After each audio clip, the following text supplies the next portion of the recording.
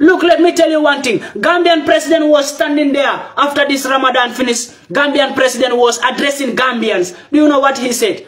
He said, this year, the month of Ramadan coincided with the outbreak or persistence of conflict in certain parts of the world. Like the pandemic, the Russia-Ukraine war, for example, continues to have a negative impact on the global economy. How did Ukraine and Russia fight affect Africa? How did that one affect African economy if not Africa leaders depending on Europeans? Ukraine and Russia, can their war affect Africa if African leaders are really using their senses? Can Ukraine and Russia fight affect African economy? If our leaders have not been slave to white peoples. So if white people are affected, they will be affected there. These idiot leaders in Africa, they will be affected because European prime ministers are affected by Russia. And do you think I will stand here and say what Putin is doing is not right? I will ever support Putin from the beginning to the ending.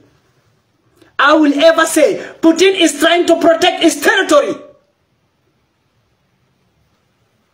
Vladimir Putin, if you want to be a man, be a man.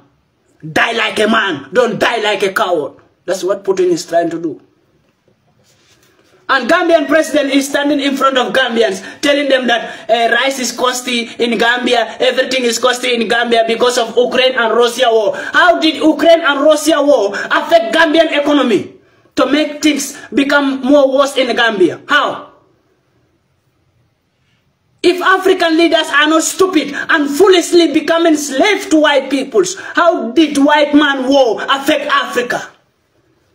How many wars do we have in Africa? They never affect African leaders because they are not interested in any African country to be developed.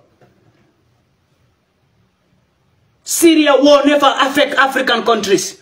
Libya war never affect African countries. Nigeria has been strong-bellied, the most biggest country in West Africa. The giant of Africa, the country that we call the giant of Africa is Nigeria. But Nigeria have been strong-bellied and destroyed by Muhammad Buhari being slave to Americans. When Nigeria have oil, have fuel, have everything, but Muhammad Buhari is foolishly there sitting thinking nothing, but selling all this fuel to Chinese and Americans. And the oil of Nigeria. How did that oil is going to benefit Nigeria?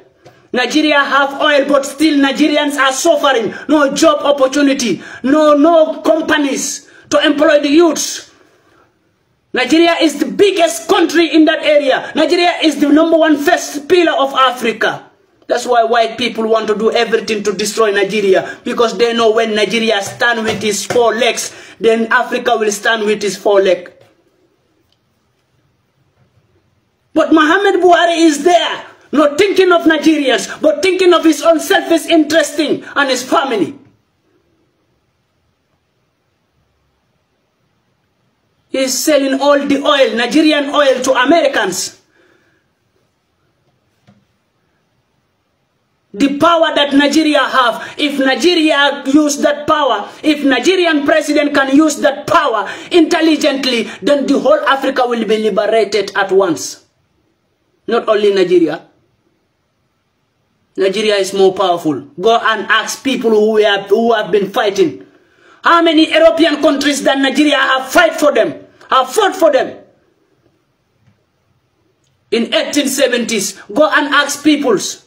They will tell you, in 1870s, Nigerian soldiers were the most strongest. And still they are the most strongest. But look at what is happening to Nigeria now.